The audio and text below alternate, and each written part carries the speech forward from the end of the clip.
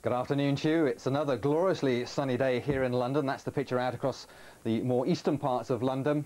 Blue skies. It did start off very grey, but that mist is beginning to lift now. Any residual fog should be out of the way over the next couple of hours. Bristol has also got a lovely fine day, and the same in Birmingham. A little bit of high-level cloud you see in the distance there, and that's thicker as we get towards Belfast, where there is a weather front that's produced just a odd spot of rain or drizzle coming out of it, gradually slipping its way southwards. You can see that line of cloud on our satellite picture, and that will gradually push its way southwards during the rest of the afternoon. So a lot of dry weather around, a lot of fine weather out, some mistiness perhaps in East Anglia and into the southeast of England, otherwise dry. And also we'll see a few showers affecting parts of Scotland, but really we're looking at the dry conditions continuing into the weekend. Temperatures, well, between 6 and 10 degrees. It maybe struggle a little bit where we've kept that mist and fog first thing this morning.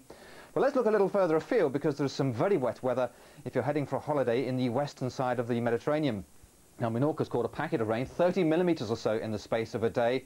Still a lot of cloud for this part of the world, and that area of low pressure is going to be with us throughout today, through tomorrow, before it all starts to weaken and gradually pushes out the way. So really for the whole of Europe, certainly in the south here, high pressure from the UK all the way down to the Mediterranean means a lot of fine, dry weather. And that's represented on our city forecast through Friday and into Saturday. A lot of sunshine around, just the risk of the odd shower in Athens through tomorrow afternoon.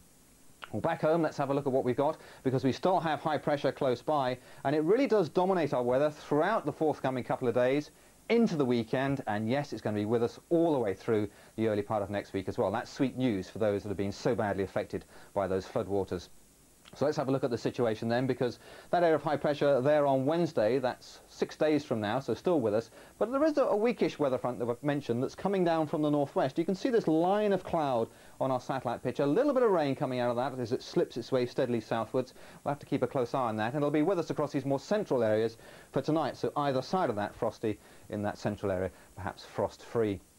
But a misty grey start for some of the more southern parts, and I think for tomorrow that will be with us, I think, for a good part of the day, slowly creeping its way southwards. Tomorrow's forecast eventually bringing the sunshine out, and a top temperature of between 6 and 8 degrees. Saturday is very similar, some mist and some fog first thing, a frosty start again, and that includes all the way into Sunday, our dry story continuing. That's all from me.